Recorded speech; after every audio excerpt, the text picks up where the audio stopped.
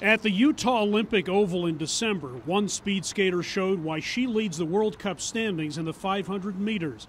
American Erin Jackson added a win to the 3 others she's earned this season. I think just kind of relaxing and doing what I know how to do, and just letting the training kind of show itself during the race. Yeah, so just turning everything off and going for it. 29-year-old Jackson from Ocala, Florida, first achieved success as an inline skater when she was a teenager. She turned to roller derby and then ice skating, becoming the first black woman to make the Olympic long track team in 2018.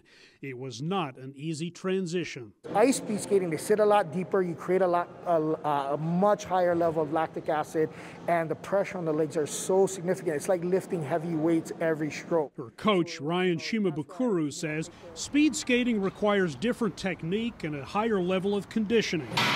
It's a sport in which fractions of a second count, and the slightest glitch can cost you a race. It's so close, it's so tight. That's an arm swing that goes wrong. That's a small slip off the start. That's why it's called a race of truth, right? The clock doesn't lie. As Jackson found out the hard way on January 7th, when this one stumble during the 500-meter Olympic trials left her in 3rd place and off the U.S. Olympic team. After a season that I've been really proud of, it was really devastating. I didn't sleep that night, just kind of like couldn't turn my brain off, so it was really stressful.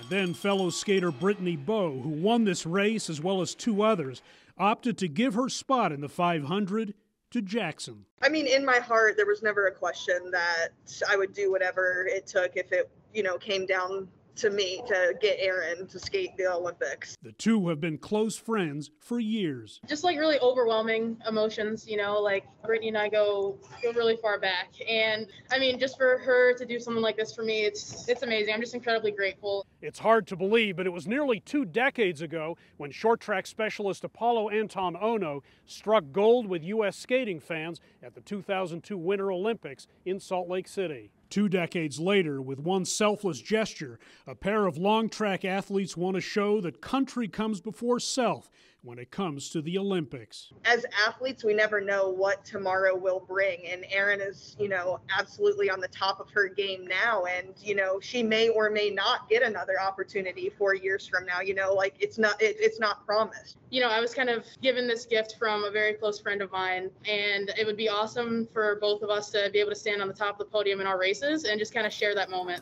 Draped in gold, they both hope, in Beijing. Hendrik, Sybrandy, CGTN, Kearns, Utah.